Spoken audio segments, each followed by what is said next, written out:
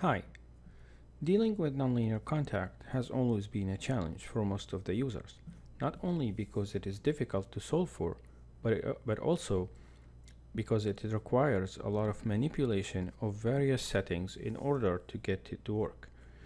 This might be frustrating and difficult at the same time. In this series of videos, we will try to introduce the most common settings for nonlinear contacts that will fit most of the general cases. Of course, there will be cases that require different measures and settings, but the idea behind these videos is, as there are many settings available and each one has multiple options, this introduces a large number of possible combinations. This on its own can get very confusing as to where do we start from.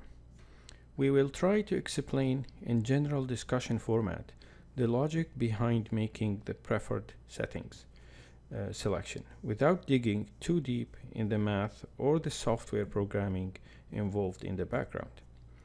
There are a total of 9 videos, few minutes each, and we recommend that you watch them in the order of their release number. So let's get started.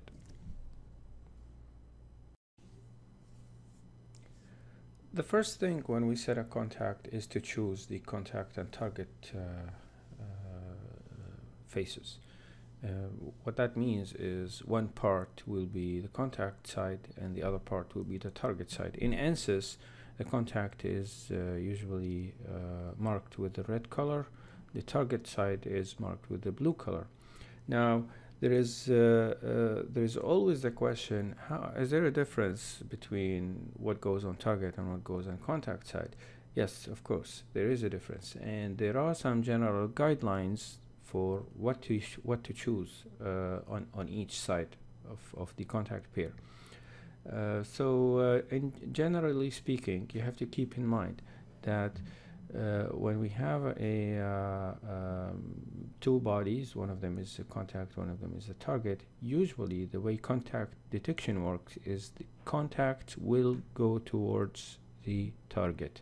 That's how the simulation or the mathematical model is working. So it's always working by detecting the movement of the contact toward the target, not the opposite. So the monitor is the monitors for the movement or for the motion is on the contact side, and as you can see here on the schematic at the bottom of the screen, it shows two samples of what the difference will be if we switch the contact and the target.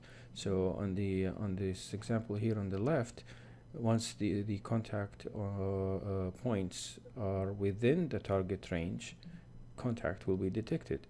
However, if we switch, the fact that target movement is not going to be detected, so it will go all the way until this location until we start picking up some contact detection.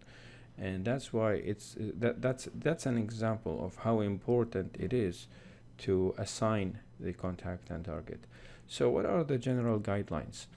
The first rule is if you have a convex surface coming in contact with a flat or concave surface, then the flat or concave will be the target.